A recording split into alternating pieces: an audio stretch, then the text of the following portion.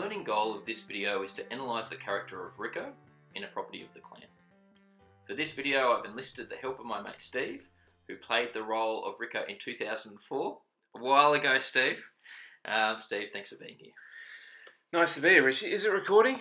Yeah, it's recording. Alright, this is all official? Okay. Absolutely. Okay. So Steve, to kick things off, can you describe the character of Ricko for us? Well, as I remember, it was about 13 and 14 years ago. Well, in the play, he's kind of he's the leader of the pack, and I guess he's that bloke at school who, he's got his little sycophant friends that follow him, and probably a couple of good mates that he has. He's the popular kid at school, I guess, or the powerful kid at school. I guess that's the way I remember playing him. Is he someone that people really want to be mates with, or is he that frightening kid at school that you're afraid not to be friends with? But there's something inherently likable about the character. I mean, he's kind of written like that Aussie kid. He's a good surfer. He's probably naturally decent at most things he tries sport wise, and he's that popular kid, and he's that kid where if he's doing something, other kids will probably mindlessly follow along. He was that kind of a kid in his group, but he's kind of written to be the powerful character in that play, but ultimately he turns out to be the biggest coward in the play through what he does. And obviously there are reasons he does what he does in his own mind, which if you're the actor playing the role, you have to reconcile yourself with those, because it's a horrible thing that happens. But you've got to kind of think, well, why did he do it? Why would a person do this? And you can disagree with it, but you kind of, if you're going to play that character, you've got to justify it in your own head. But yeah, he's the powerful character that ends up being the coward. That's the way I read it. But when you're playing it, obviously, I didn't think. Yeah, he was being the character. I saw him at the end. There's a monologue that I used to love doing every night, because he's trying to explain his actions, and as an audience member, you're sitting there going, "What the hell? Why did you do this?" And these aren't reasons for it, but he's trying to get the audience to understand why he did it. He sees this girl as it's why not? She was asked. She was begging for it. Yep. And all the things that as an audience, as a decent person, hearing that, you go, well, it's no reason at all. Like, yep.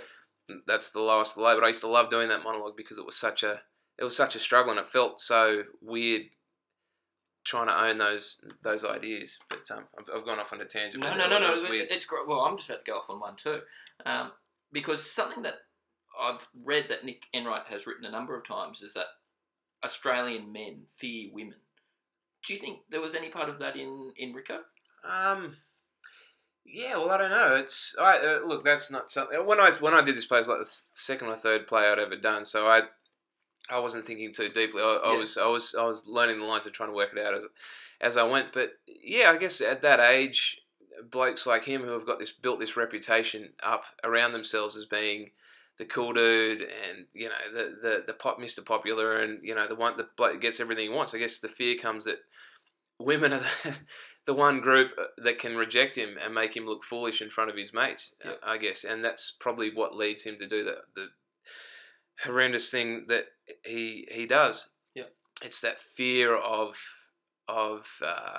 humiliation. It's the fear of working out that he's not as invincible or as as great as he thinks he is. Yeah, and losing face in front of his friends. And unfortunately for someone that grows up in Ricko's circumstances, that's enough to justify him to do something appalling, which is what he does. And that's why I, looking back on it, or looking at the play, if I was an audience member, he goes from being the physically powerful one, the one with a sway over all his mates, to being the coward. I mean, anyone that does that in real life, and I've got friends who are police officers who see this kind of appalling behaviour every day, and you see the big, the bloke who thinks he's the big tough guy. But in our society, especially in Australia, I always think they're the biggest cowards.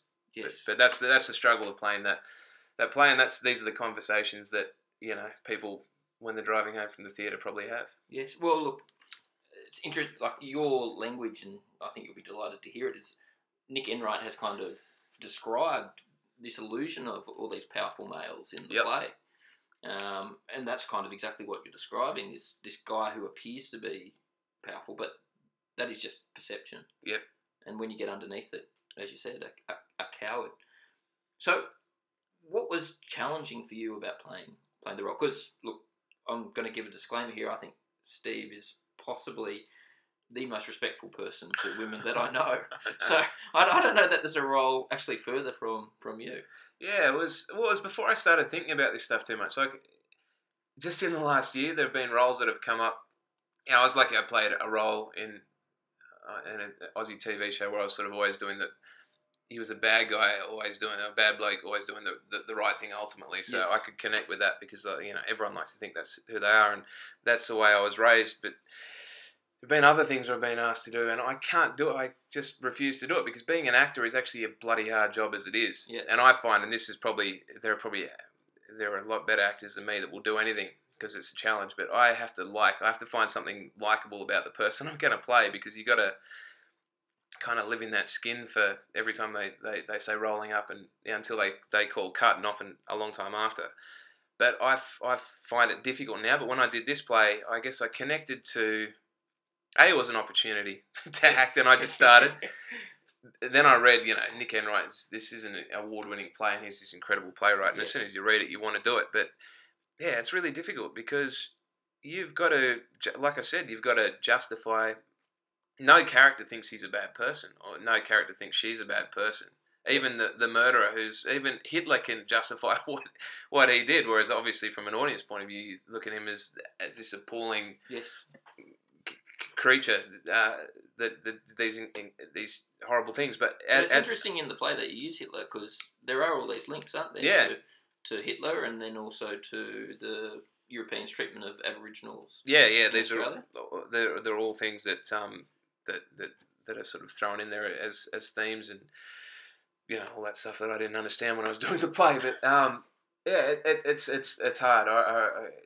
To justify it, and you got to kind of go into your imagination and think of what this person saw. And I remember going to Stockton Beach. This was seriously like the second or third play I'd done, and I ended up winning a little award for it. Yeah. So I was very proud. But it was good. It was a decent performance when I think back on it. And it was this big moment because during that monologue where he's kind of explaining it, I remember I went to Stockton Beach and where it had happened. Just kind of probably a bit more to do, but I took photos and I kind of sat there and I tried to imagine what the party would have looked like that night. And it kind of went to this dark place. And I remember I used to be sitting out the back of the little theatre studio at Newcastle Uni where we did it before that monologue, and I'd go back and I'd think of the girl. I had this whole thought process I go through, and then every time I go out and I was giving that monologue, I'd start to cry. Yeah. And it was this weird reaction as that character, but it's kind of the bit where this bloke who's built himself up to be this big, powerful male and king among his friends breaks down into this little heap, and you see that at the end of the day, he's this scared little creature whose biggest fear in life is being probably not what he thinks he should be, and he's admittedly probably had the worst role models in the world to think he could ever do that to a woman, but it was hard to connect to that. Yeah, I can imagine. Look, something that I get all my students to do when they're studying any text is to try and think of what the main idea of the actual text is. So for you, as an actor, what did you think what do you think is the main idea of a property of the Clan that Nick Enright was attempting to convey? I guess it's just that misguided thought that it's not just Australian males. I think it's everywhere. It's that misguided thought that something is rightfully yours, and I'm going to take it because it's mine. I'm owed it, regardless of the people around you and the consequences it's going to have forever. Like, I think people, it's a kind of a look at that idea of how one set of ideal or one action can devastate a whole group of people just because of the way you've been raised or what you think you're entitled to. And I think it looks at the whole thing. It looks at someone having a complete lack of empathy. It looks at someone being completely narcissistic or putting I don't know. horribly inarticulate when it comes to these types of things. But I think it's a look at power and trying to hold power, and then losing it. Again, we were talking about this before. There's no right or wrong answers when it comes to English.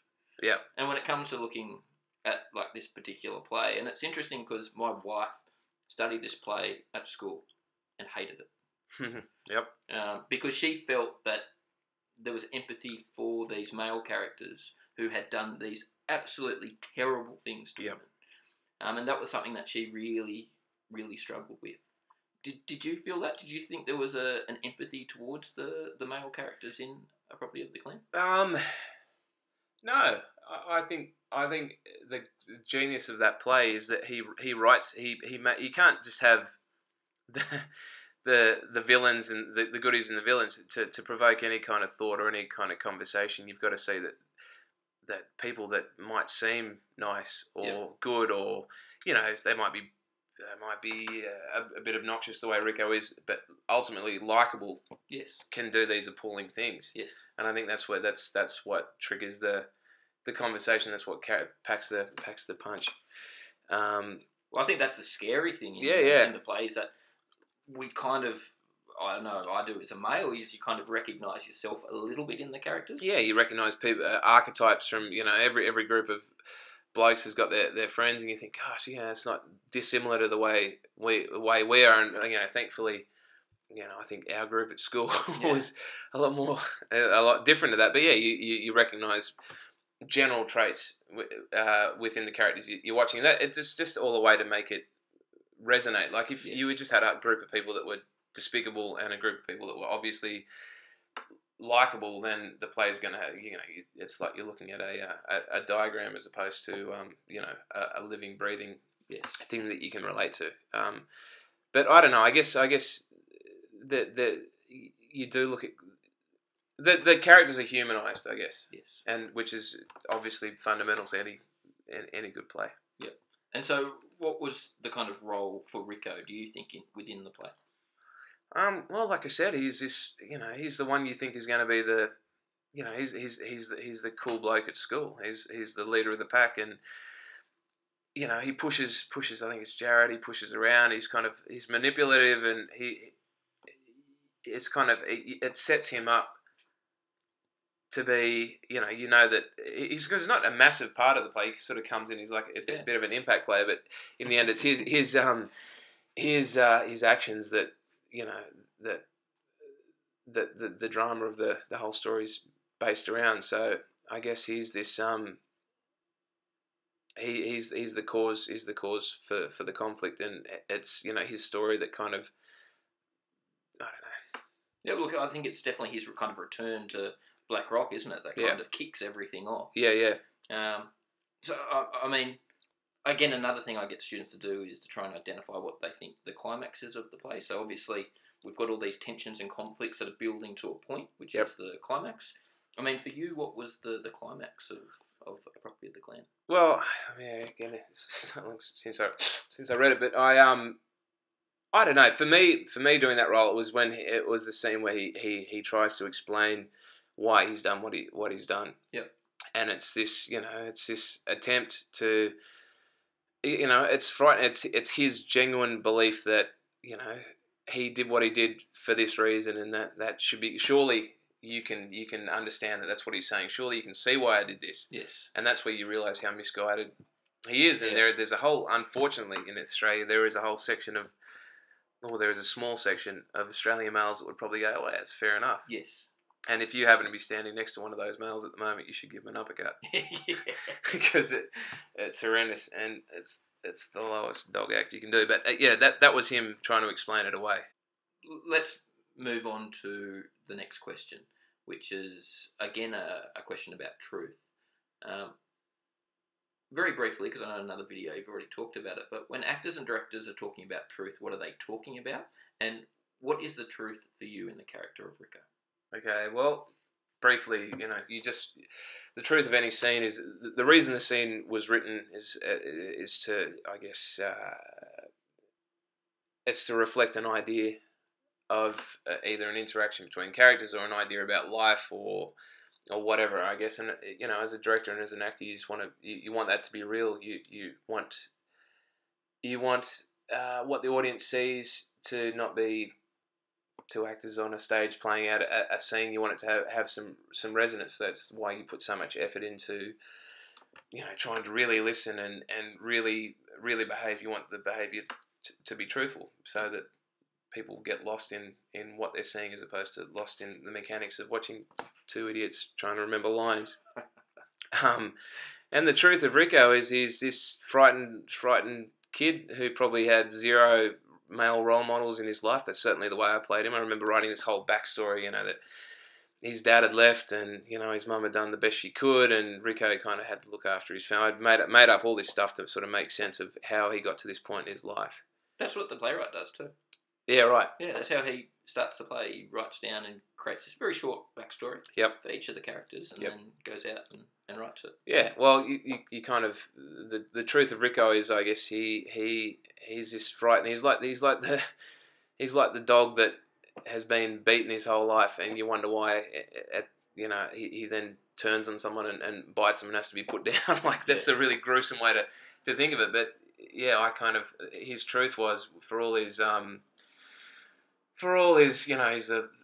he's a larrikin. He's kind of the bloke wants to have fun, but everything he does, he's drinking, he's doing all this, and it's to try and probably push away his own inner demons that he carries around. And sure enough, he can't do it for long enough, and he has this eruption in this scene where he does this awful thing. But I guess the truth of Ricko is he's like a lot of these dangerous blokes that you probably, if you trace it back, you find a scared little kid who's trying to put on this show that they're this big tough person, but when it counts, they end up being the weakest. Yeah, well, it's this idea about what being a man actually is, isn't it? Or this question about what being a man actually is. Yeah. And look, I think certainly Ricko is a confronting kind of thing to go, okay, well, what does it mean to actually be masculine? Yep. And we've got this character who, a lot of these kind of like very stereotypical, like interested in sport. Yep. Strong. Yep. Unemotional. But as you said, that's all to kind of disguise this kind of inner scared little boy. Yeah, I guess. Yeah, well, that's the way you make sense of it, anyway. Yeah. Look, Steve, that's it. You've made 2 videos with me. That's great. You've gone viral. You'll possibly have like 5 views. That's right. It's good. I can. I'll send you the invoice tomorrow. Cheers, mate. Thank you so much. Look, I think the kids and whoever watches the videos will get a lot out of it. So thank you. No worries. Thanks for listening to my monotonous voice. It sounds like the drone of bagpipes. Brilliant. We've heard them plenty of times. Okay, Steve. Cheers, mate. Thanks, Rich.